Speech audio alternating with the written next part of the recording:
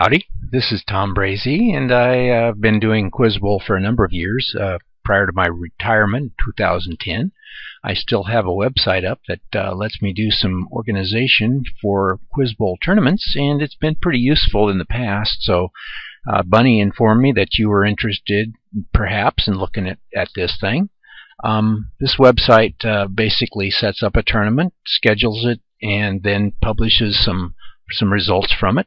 And could be pretty useful maybe. The basic idea here is that you set up a tournament. I'm not going to set up a new one. This is currently being used by the people in Nebraska, and so they're still using it, but I'm just kind of looking at one of theirs. You hit a button here that says create a new tournament, and let's see, from the coach page you add a tournament. You hit add a new tournament and you pick your year.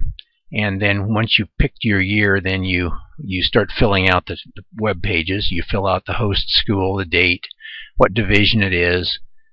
These don't do much. Then these are not being used much either. These are things that I had ideas for, but they haven't been using them, I don't believe.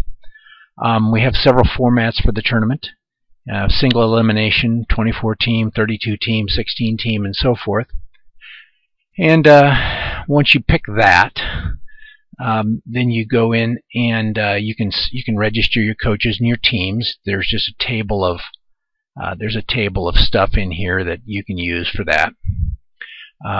Register the schools, and you do need the schools in this table somewhere. Notice these are all Nebraska schools, and right now yours would be sort of mixed in here with those. I may have to rig this up so that they maybe don't mingle quite so easily, or at least so we can pick out the Arizona schools in one list and the Nebraska schools in another. Once you've got those in, you type in your competitors and the coaches, or whatever you need. Then you can set up an email list, and it'll pull those emails out of your registrations, and that helps to send stuff out to people, perhaps. So you just copy and paste these from here into your email program and just send your big emails.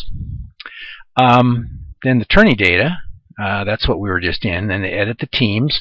Basically, you just pick teams here, and once you click on them here, they get added to the list over here. And so you can add a team or delete a team, and these come out of the school names that you've typed in back on the first one here where you do schools. So here's the schools list, and then this is pulled in here you pull from that pool to make up the list of teams for the tournament. So when you have two teams from one school, you have an A and a B, or an A and a B and a C, or whatever you want to have. Okay. Then prior to scheduling, you set up the typically this is for a sort of a pool play setup. A typical setup is where you take your schools, and this randomly distributes the teams against each other without any seeding or anything like that. And you set up your rounds. Here we have 20-minute intervals for this tournament, and 8 rounds, and then they're using 6 rooms. And so you have 8 rounds and 6 rooms. You have 48 matches to schedule. And the scheduler goes here, and the scheduler basically, you can schedule 2 tournaments together, which often happens when you have a JV and a varsity, and you want to keep those 2 only playing each other. You can schedule the 2 together in the same building, and it will just use whatever rooms are available. Then it produces this. Basically, the scheduling takes like 1 second. And then it produces a table of contests, and then you can format these things and print format, and so it goes here, and there's your printout that shows the morning rounds. Here's the round. Here's for each team. So Bellevue East Team A has rounds at 9:20, 9:40, 10:20, and 11:20, and here's the room numbers, and there's the opponents. And so then every team then has a short list of the contests that they have for the morning rounds. And then once that's done, you can edit the scores as they come in, and so here's all the scores that came in, and they're all done here. You see here's the matches, and you just type in the scores, the winner and the loser's scores from the matches, and then it compiles a win-loss record and a percentage, and then an average score and an opponent score, and you just use this table to seed a single elimination tournament in the afternoon. And then basically what you do then is you set up, let's see, they didn't use it here. Looks to me like they didn't assign this to an afternoon tournament, but basically you set up rooms and times for the afternoon, and it will actually produce brackets for you. Depending on who's using this, they may only use it for this and then just use a big wall chart for their tournament in the afternoon. The tournaments then are pretty predictable. You have a certain number of teams. You'll use a 16 or a 24 or a 32 team bracket, and once you have the morning rounds done, then the afternoons are just follow the brackets. And you can use the program or not for those. That's pretty easy once you get to there.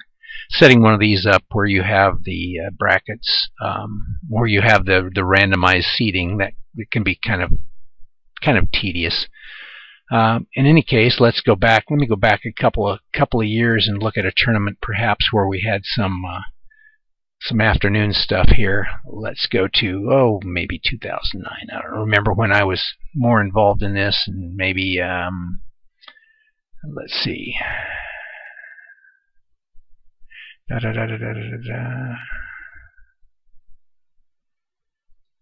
look at that one.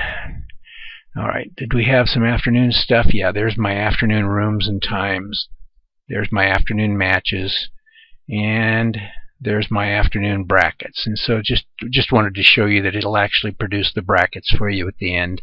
That's a pretty difficult thing to do in HTML to get it to produce this, but actually that's all we used there was HTML. And so it has an enter scores field here for the tournament, and it has a bracket thing for the output, and so you can actually send people the results from here. I think there's a printer-friendly version of this, and then this can be put right on a sheet of paper and sent out to people, and you don't have to write anything up. So that's pretty much it. That's a quick tour of the quizbowl, thing that we do here. And if you I could do some more work on that and perhaps move that to a site that's separate, or a database that's a little separate from the others, some such thing. We'll figure something out for that. So there you go, and tell Bunny hi, or hi Bunny, and how's everything going? We'll talk to you later. Bye.